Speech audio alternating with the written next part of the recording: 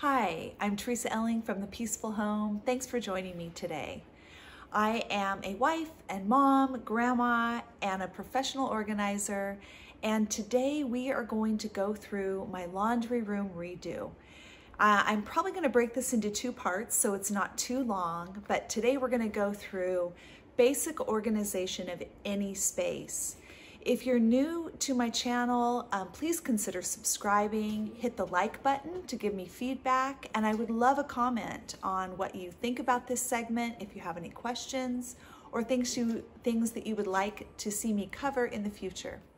My laundry room has been a bit of a mess for a while, and it's been one of those things that's just been weighing on me. I keep closing the door, and finally I tackled it, and I knew it was going to be a big job. This is the first time I've had an indoor laundry space, and I take that back. I had my previous home, I had an indoor laundry room as well. Before that, for 25 years, always out in the garage.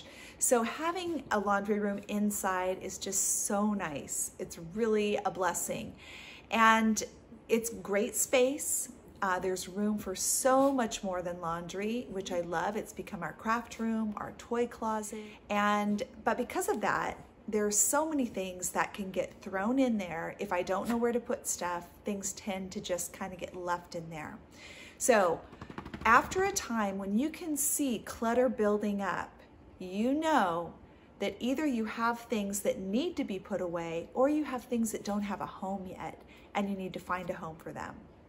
So you can see the before shots. This is what my laundry room looked like before. And this first photo I'm going to show you is to the left of the washer and dryer. These are my towels, beach towels, the tools that I use in the house. Also, all of our paper goods that are just kind of thrown on the shelf. And I know that I do want to have a basket or a bin for those eventually. And this is pretty packed. Everything is shoved in there. There really isn't any give or take. There's no room for anything else. And I've got baskets that aren't labeled, and so they've just been filling up with who knows what. This next photo is the back wall, and this is where I hang our laundry room clothes. And I've noticed that the shelves there, that my intention was to have our extra dishes that we use for parties and large events. But what's happened is I have toys and crafts that don't fit where they're supposed to, and so they get put onto this shelf. And so it's just kind of become a clutter zone. And I have things like light bulbs and things for our tea parties. But my biggest concern is the work surface, because that is just getting covered with things that aren't getting put away or that don't have a spot. And so my goal is to clear that out. The next photo is our games and toys and craft supplies. And again, it's so crowded that anytime you're trying to put something away, it's often just easier to kind of shove it in a little nook or cranny rather than putting it away properly.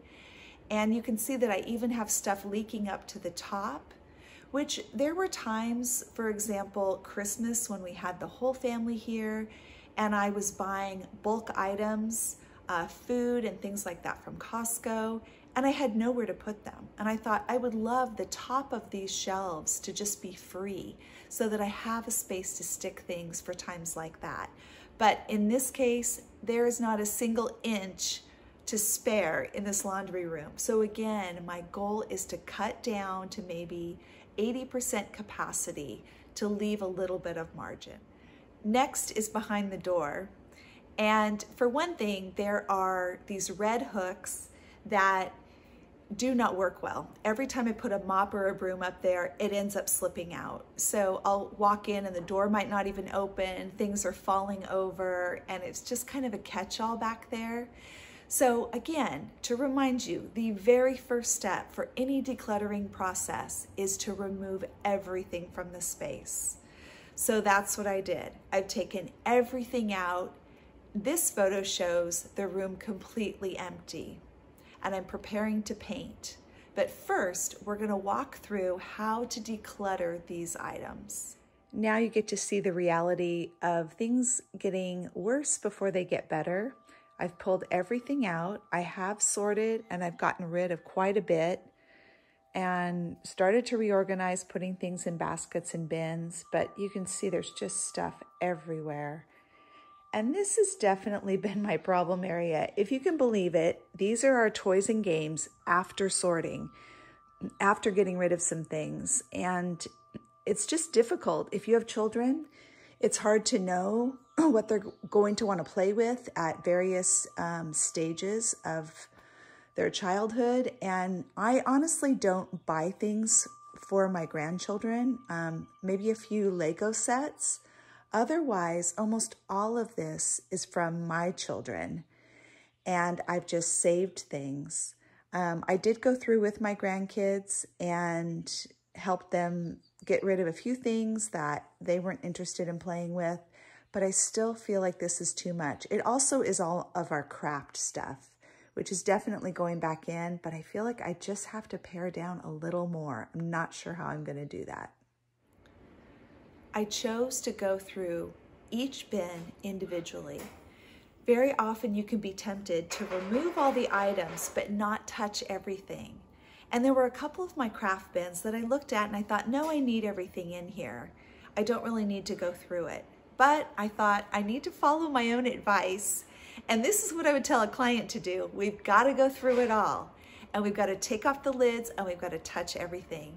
And what ended up happening was 3 large bins that I have actually got reduced to 2 because I did have stuff I could get rid of.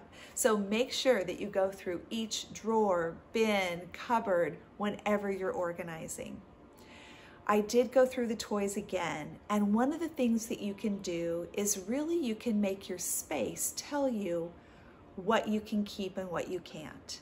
And so by the time I started moving things back in, I just decided this is how it has to fit, and I am not going to be done until I can make it fit.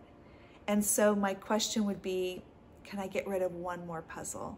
Or if I had to get rid of one toy, what would it be? And I just continued to declutter and take things out until it fit and until I was satisfied. One of the things I got rid of was our play kitchen, and it took up a ton of space for one thing. And what I found was when the kids play with it, we pull out the play kitchen, we pull out the bin of play toys and play food, and they really love spreading everything out on the table and making dishes, going around taking orders, preparing plates of the different kinds of food, and they really don't even use the kitchen part. So I realized the way our family uses it, I don't even need it. So that was a huge item I was able to get rid of.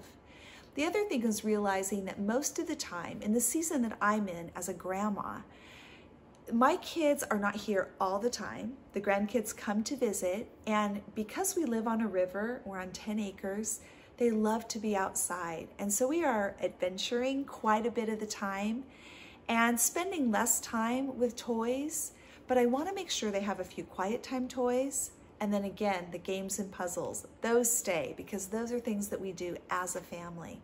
But it enabled me to see that my grandkids play differently than when it was my children that were with me 24/7 and had quiet time here every single day, and we needed a few more options. So I just realized I really could simplify. And we just had a large family gathering. We had everyone from 3 states coming in, and our youngest daughter graduated from Fresno Pacific. We had a celebration, and no one missed the toys that were gone, the puzzles that were gone. We've got some new ones, so we're rotating out, and everyone had an amazing time, and no one missed the things that got donated. So I think I made a good choice. I also wanted to mention towels. It can be so easy when we get new bath towels that the old ones kind of go in the rag pile. And I just had too many, more than we could ever use. I don't need that many rags. I only need some kind of rag towels for drying a car or a sandy dog off. But I don't need as many as I had. And even our beach towels, when I look at when the entire family is here, how many we might use, I still had more than we would use at one time. And so again, I'm just trying to simplify. And so I chose a number that I wanted, and I cut down. I chose my favorite towels, got rid of ones that I didn't care for as much, and it's just a simpler, cleaner look. It took me about 24 hours to completely clean the space. The shelves needed to be scrubbed down, and we have had a mouse problem. Mice have been getting in, and cleaning up after them is not fun, but I did that, cleaned and sanitized everything, and got ready to paint. And it's amazing. Just here's the after, just a fresh look of white. It's just feels so clean. And I chose to paint the shelves to the left of the washer and dryer green. I really wanted to bring in some plants. I wanted a pop of color, and I'm really pleased with this color. I'll link down below the name of it. I can't think of it offhand. So now with the clean, freshly painted space, I'm ready to move my items back in, reorganize them, see if I need any particular bins or containers, and be ready to go to label. One of the things that helped me was to make a list of the things that I wanted my laundry room to include and to do for me. What stuff did I want to be in there, and what things did I not want to be in there? And I made a list, and this is my yes list. These are all the things that are going to stay. The things that I want to be close by.